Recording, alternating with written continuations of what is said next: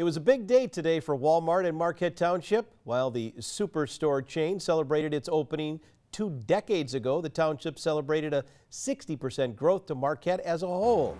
TV6's Beth Cefalu joins us live from Walmart in Marquette Township with more. Beth? Steve, this Walmart opened March 30th, 1994. Township officials say it marked the beginning of a better economy here in the Marquette area. During those 20 years, officials say that the area has seen more stores, jobs, and opportunities.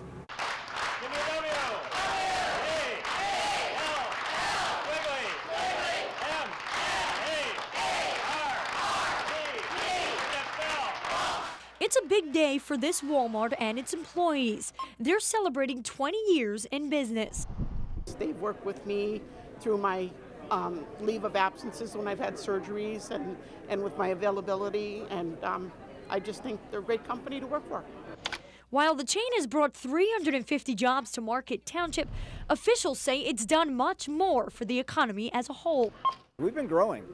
It's been significant. Over the last 20 years, we've averaged 7 to 10% growth a year. Walmart was a catalyst for that. Since Walmart opened, 25 other businesses followed suit, creating over 2,000 jobs. The retail sector may not pay what the private sector does, but it does provide the opportunity for spouses and children to remain in this area and keep the families in this area. And those opportunities are only getting better. More businesses are opening, including Famous Footwear, a $10 million movie theater expected to open this summer, and the potential new location for Marquette General Hospital.